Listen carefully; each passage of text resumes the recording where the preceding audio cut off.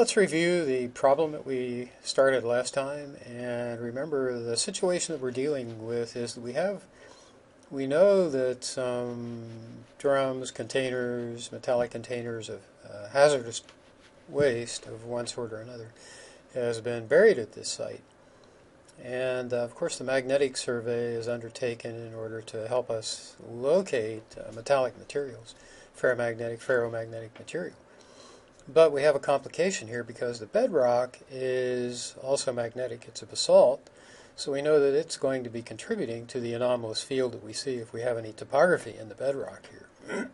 So the idea is to run a complementary gravity survey, figure out what the geometry of the bedrock is and what its contribution therefore would be to the magnetic anomaly that we see up here. And at this point, we're really unsure. Could this feature over here be associated with some buried metallic debris? This pronounced anomaly, most likely, no question, but other features in the line. So we reason that once we figure out what the bedrock contribution is to the anomaly, the residual would be associated with the buried drums and containers of hazardous material at the site. So that's kind of our working background and the idea associated with the complementary gravity and magnetic survey. So once we figured out what the configuration of the bedrock is, if we go back in and we do this again, we may come up with something slightly different, but we have pretty good idea of what the bedrock geometry is. We did make an assumption about the valleys extending in and out to infinity, so depending on the site conditions there, we might have to modify that. But we're left with a significant magnetic anomaly that is clearly unassociated with the magnetic field of the bedrock here, and that would be this feature here. So we're pretty confident that the drums that were buried at the site are located here, and we're going to be concentrating our modeling then in this particular area. However, we also realize that in this area, which goes down close to 40 feet or so, more than 10 meters, that we have this inverse cube law, which we're dealing with when we're looking at dipole fields. So the drop-off of the dipole field is as 1 over the distance cubed. So if we triple the depth, we're going to have 1/27th the field. So I think if you come in here and you do this modeling, which we're going to take a stab at, we should feel a little bit less confident down in this region. As we get deeper and deeper, we may be missing the locations of drums. Now, we've got this anomaly that we're going to measure. We put an object in here. We also realize that we have to control the extent of the drum in and out of the profile line. We assume that our profile line goes directly over the center of the drum, and I've just kind of highlighted it here. So we're just going 2.5 feet in this direction, 2.5 feet in this direction, whereas the bedrock, of course, is going out to plus and minus infinity. So the bedrock depth has been constrained by the gravity, and these corner coordinates have to be left in place, and I think I have enough time here. Let me just come back here to the model and note that in our model here, we've given the bedrock a susceptibility of 0.006. Now, if we undertake an inversion here of the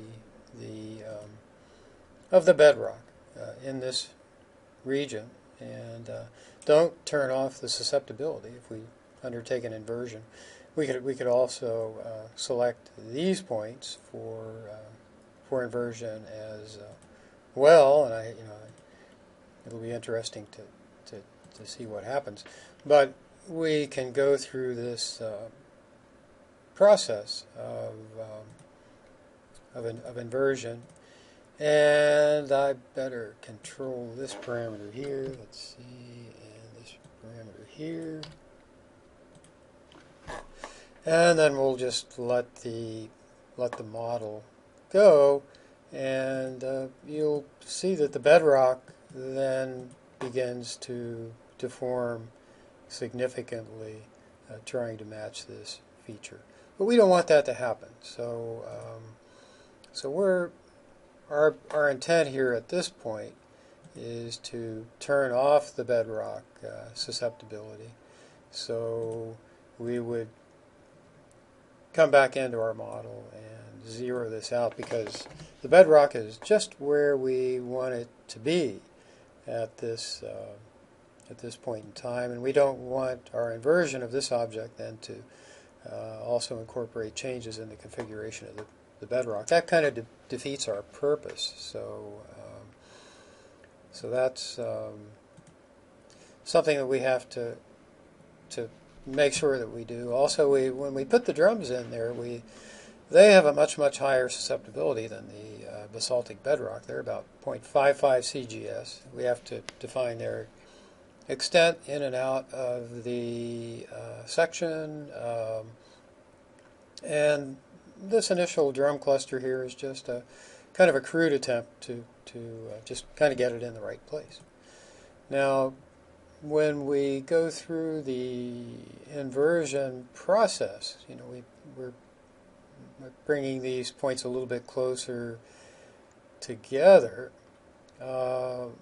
We tend to see this object flatten out a bit, and flat objects are really not objects that realistically represent the configuration of the drums at the site, are they? I mean, if the drums are flattened, then they're ruptured. So if we go through the inversion, we see this happen, and I'm not taking time to go back into the program to do this, but if we do run the inversion and just allow these points to move around the points on the drum cluster here, we've turned this off. In fact, the calculations get further away from the observations, and the dashed line indicates the original position of the calculations associated with that object that we put in there. So we've actually increased the error in this case.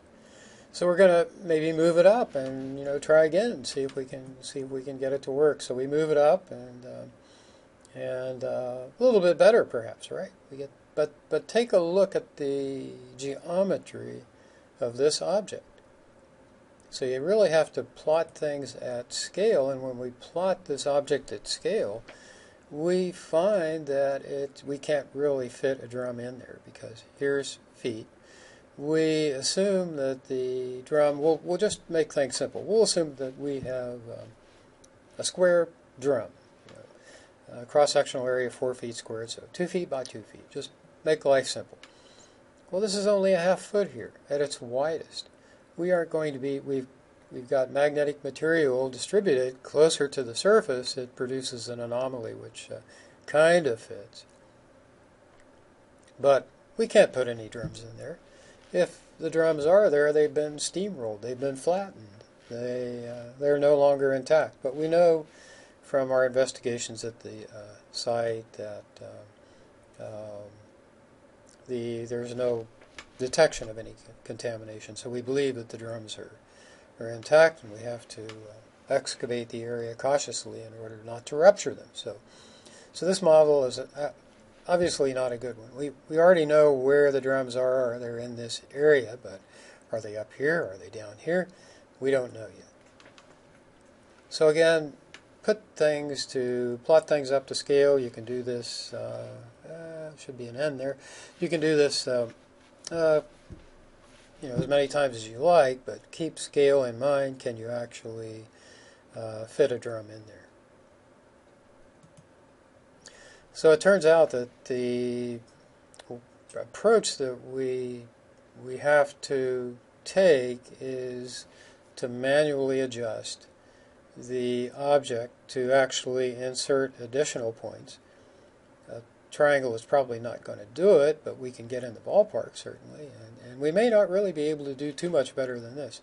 But as far as being able to figure out the number of drums, the possible number of drums, we're probably going to have to add additional points to the drum cluster object that we're using in our model.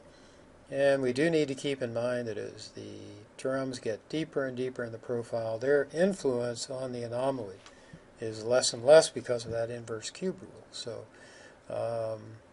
next time we're just going to wrap up these, this problem, and again kind of emphasize the limitations of the answer that we get. So thanks for joining us, and talk to you next time.